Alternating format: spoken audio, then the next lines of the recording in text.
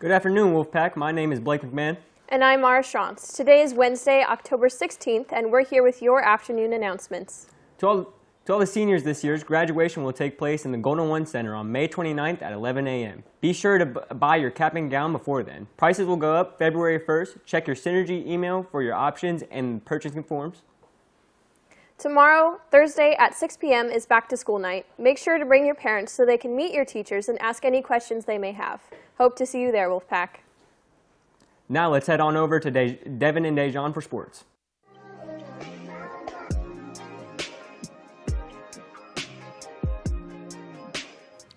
What's popping, Wolfpack? I'm Dejan Sevilla. And I'm Devin Steffen. And this is your weekly sports update. To start things off, I would like to speak about our CO Sports.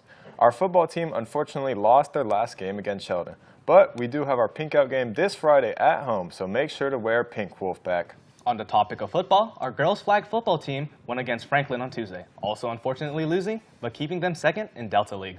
They also go against Elk Grove tomorrow, so good luck, ladies. Transitioning over to volleyball, in similar fashion, our girls lost to Franklin, but have a redemption against Elk Grove. Hopefully y'all run all over them.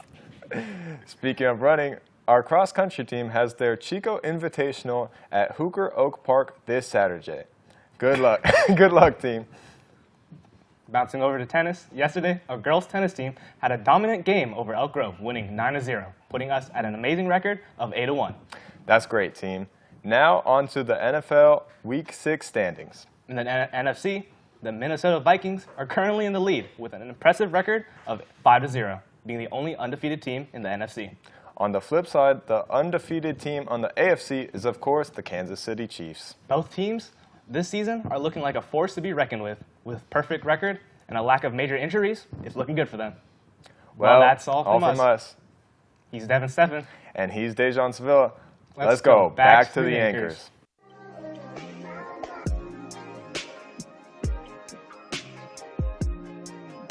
Thanks, guys. Fall Fest this year will take place on October 30th from 5:30 p.m. to 8:30 p.m. in the Quad. If you want your club to participate, make sure you fill out the Google form, which can be found in your Synergy email.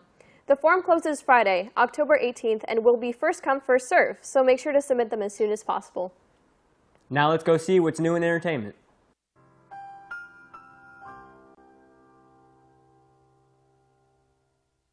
What's up, Wolfpack? I'm Joseph Jefferson. And I'm Mayhan Duman, and we're here with your entertainment update. The PS5 Pro is finally ready for pre-order for about $700 for its 30th anniversary.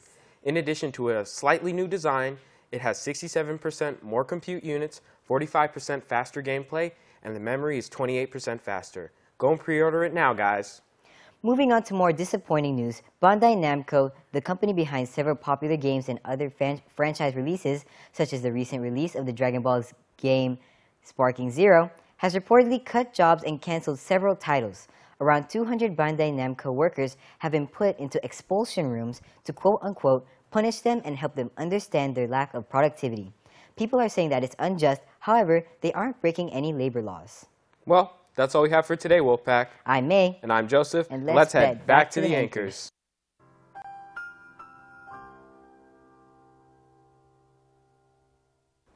Thanks, guys. I'm interested to see how this all plays out. Me too. Well, that's all for today, Wolfpack. Have a wonderful Wednesday. I'm Blake McMahon. And I'm Mara Schantz. Remember, the strength of the wolf is the pack. And the strength of the wolf is the pack.